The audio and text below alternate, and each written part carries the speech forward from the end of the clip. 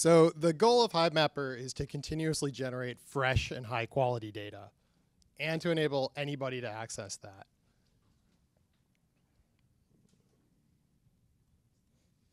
So we need to be able to have some sort of system that drives the supply via the demand that wants to consume the data, and also to enforce some level of compliance so that all this data is standardized, it's high quality data, it's reliable. And we do that through this token system. It's a utility token. So the token is what is rewarded, and it's also what is used to consume the data. So how are these rewarded? I think that's the question on everybody's mind here. So every week we run a rewards payout, and that's minted from a pool of 4 billion honey tokens that's set out for that.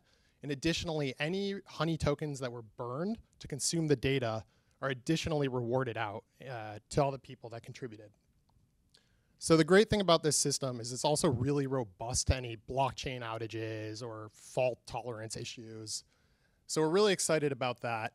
And then how do we get back to the fairness point? Rewards are split between regions.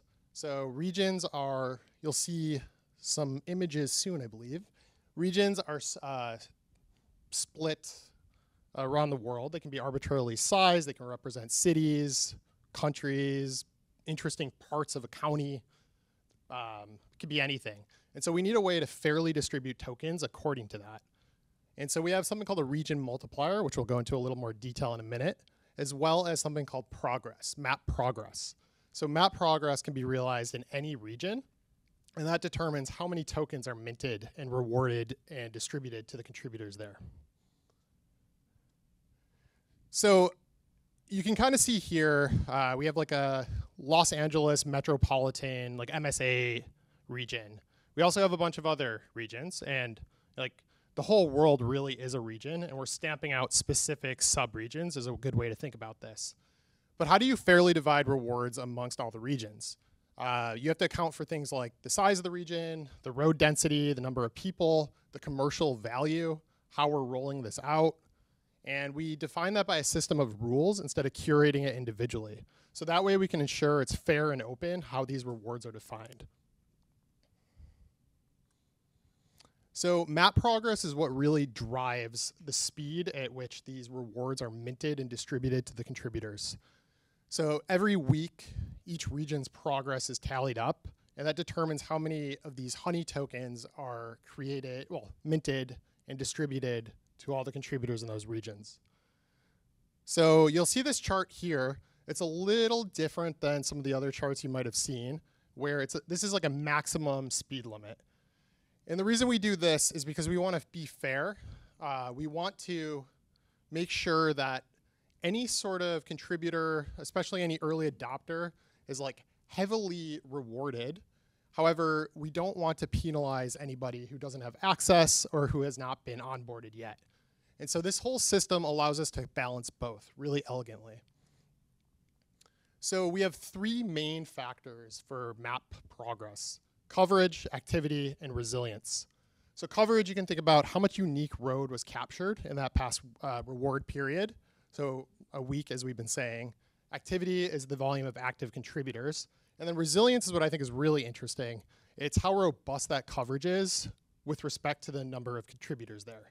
So how confident can you be that this sort of coverage is going to continue as time goes forward? If you think about 1 or 2 people mapping everything 24/7, I wouldn't really bet on that continuing, because what happens if they like fall asleep eventually? So we want to make sure that it's really well distributed throughout the entire community of a region. And that lets us do other great things like reward teamwork and encourage a more collaborative environment. So there are a bunch of other factors that contribute to rewards. I won't go through everything listed here, but some of the really interesting ones are novelty. So we define novelty as, I'll back up a little.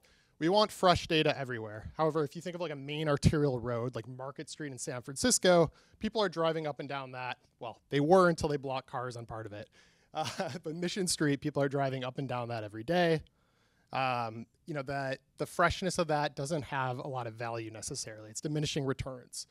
But we still want very fresh data. So novelty is really the way we well distribute that across the entire region. So we make sure we're capturing fresh data everywhere. So all the suburban streets, all the neighborhoods, all the industrial complexes, and all the commercial corridors as well. And the other big one is quality, of course. The image quality as well as the compliance quality. You can't mount a camera up like in a weird angle or like pointing inward at you. So all of those things contribute to something called reputation, which I'll go a little bit into now. We are continuously checking all of the content that's coming in. There's both AI automatic checks as well as human in the loop AI checks. And then you saw a screenshot before, a purely human QA tool.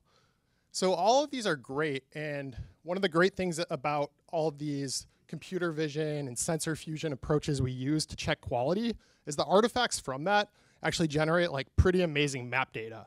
So if Alice drives and sees a sign, Bob should also see the sign in the same location, and the way we do that check is to actually extract the exact world position where that sign is and any semantic information about that sign, and we're left with artifacts that are essentially a very fresh, up-to-date semantic map of the region.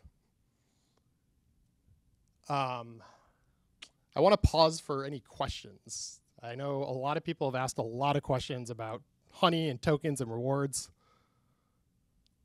Yes?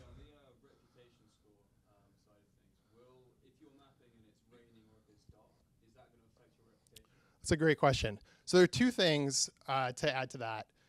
You can't collect data outside of predefined time periods. So we don't want night data currently. In the future, that might change as the network evolves and becomes more complex with the rules. But for now, we're keeping it simple, just daytime driving. And that's defined by the position and the sun. We don't want twilight necessarily. We don't want the sun blinding the camera. But we want it like roughly overhead, but also fair to like, you should be able to drive on your way to work and your way home. The other one is something around image clarity. It's a complicated one. If it's pouring rain, the content probably doesn't have much utility. And at the end of the day, we're really trying to reward utility. We want people to consume the data, and your reward should be commensurate with how many people want to consume your data, how much value is derived from that. So our hardware is really good. So if it's drizzling, raining like in San Francisco, it's probably good because you can probably still see very, very clearly. But other places where it's like a torrential downpour, I mean, it's not even safe to be driving necessarily. Similarly, if you take the opportunity to mount the camera on the outside of your vehicle, you're not going to have all of the blurry raininess as well. So there are other things you can do to mitigate any sort of quality ding for weather, besides just choosing when to collect.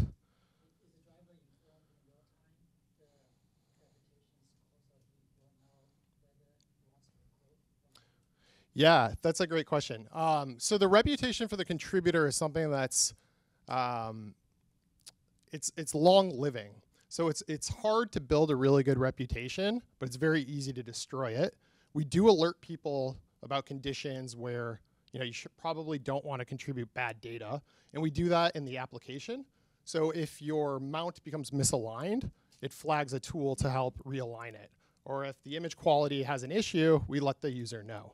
It's in everybody's interest to only contribute the highest quality data, and we do as much as we can to help. Yeah, that's a great question. Yeah, so we have a lot of cool sensors in our hardware. I think we'll talk a little bit about that in a bit. For example, we have very high precision IMUs, which allow us to detect the orientation of the camera in real time. And then on the phones and the devices themselves, we have processing capacity to do like blurry image detection, all of those other issues like hood detection. That's a famously hard one because if you look at some older cars, the hood for some reason stylistically is like super long. And you don't really want that in your map data.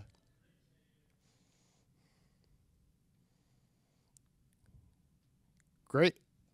Thank you.